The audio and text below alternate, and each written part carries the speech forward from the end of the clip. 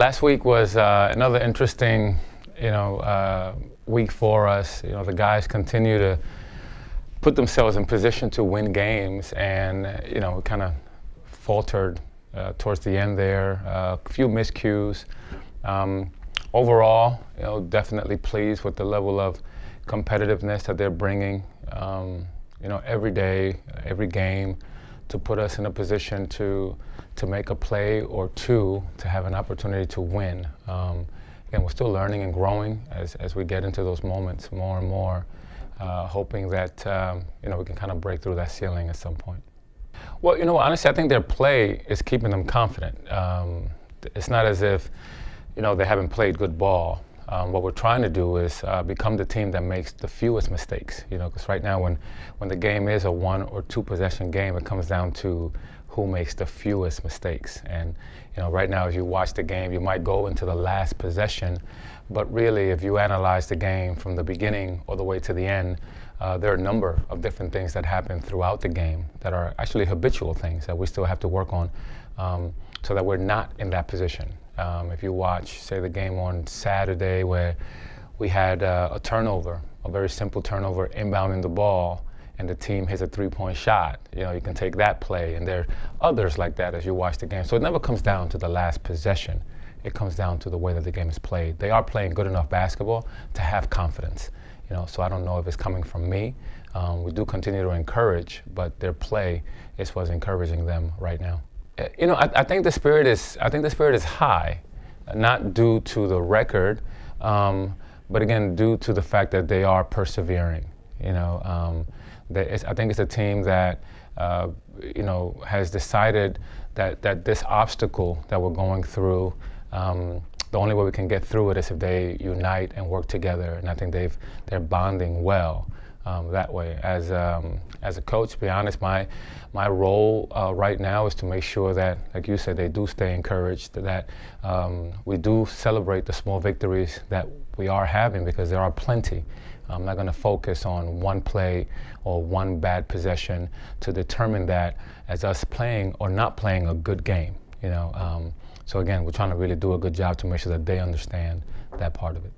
It means a lot because his reactions, his body language, how he engages the team, really kind of will determine which way we go. I mean, John is a very important part of our team. He really is. I'm not going to sit here and say that he's not. So how John feels does impact the whole. He is the senior. He is the best player on the team. And John is doing a really good job of keeping the young guys engaged and keeping them encouraged. He's not into John. John is into our team, which is something that we're all really encouraged by, and we'll keep encouraging him to be that, not only now, but as he grows and becomes a professional basketball player.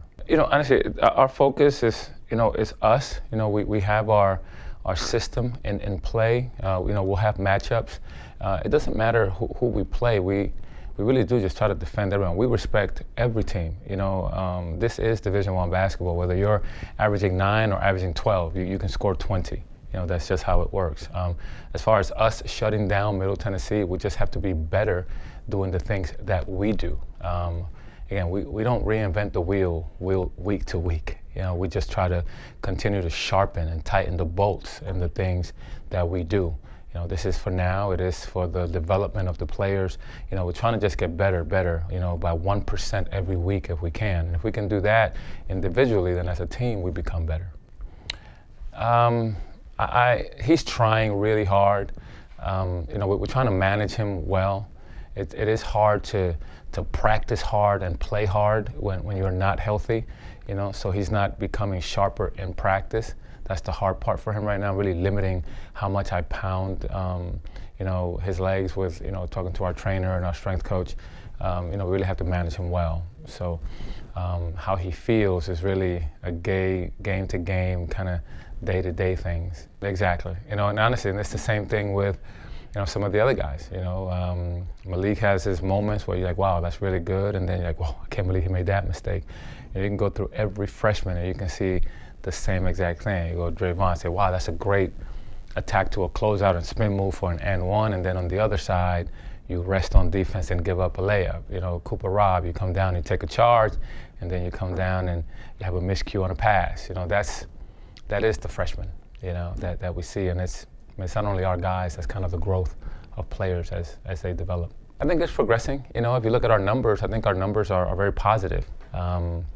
Overall, you know, 3-point field goal defense, you know, overall field goal percentage, the number of points that we are allowing, you know, a lot of things are trending in the right direction.